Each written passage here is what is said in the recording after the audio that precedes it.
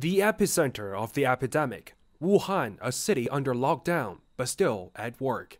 Hundreds of machines working at 2 construction sites at a time to build new hospitals for COVID-19 patients.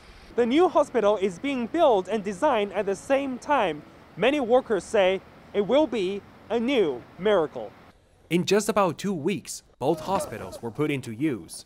From today on, the Leishanshan Hospital will receive its first ever patient. Medical staff have worked around the clock to save lives, even on Lunar New Year's Eve. Part of the professionalism of doctors and nurses, along with giving patients hope. And many of these medical workers have given up precious family time with loved ones. 给我来说的话，大家都挺努力的。对孩子来说，我也觉得亏欠挺多的。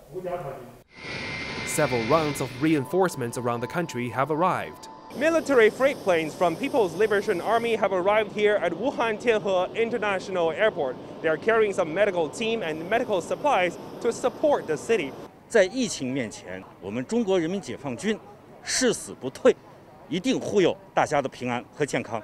Meanwhile, medical centers outside the province sent teams to relieve workforce pressure at local hospitals. 是你们上海护士都照顾得我们很好，我表示很感谢，我很激动的，我眼泪都要流出来了。不敢啊。 Protective gear is desperately needed. Donations from around the world are shipped to Wuhan. Despite Wuhan grounding all commercial flights for the time being, cargo paths are widely open. It's a one-stop operation. Soon after the cargo plane lands, medical supplies will clear customs here and get delivered to hospitals. Volunteers have participated in supply delivery, making contributions with grassroots efforts. Some have worked non-stop since the epidemic began. 在我身边发生这种事，如果我不出来做的话，我在家待就是那种心里会不安的，我会很着急的。我觉得我做一点东西，我会觉得帮了一点点，可能会减少一些社会啊、老百姓啊大家的一些负担吧。The sudden suspension of the city's mass transit brought inconvenience to a lot of people, but reducing the human-to-human spread of coronavirus was paramount. I was here a month ago. Back then, Hankou railway station was very crowded during the Spring Festival travel rush. But now, the station is empty. It's just hard to imagine how many sacrifices Wuhan's local residents have made.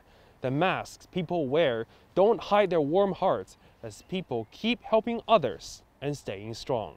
赵云飞 CGTN 武汉湖北 Province.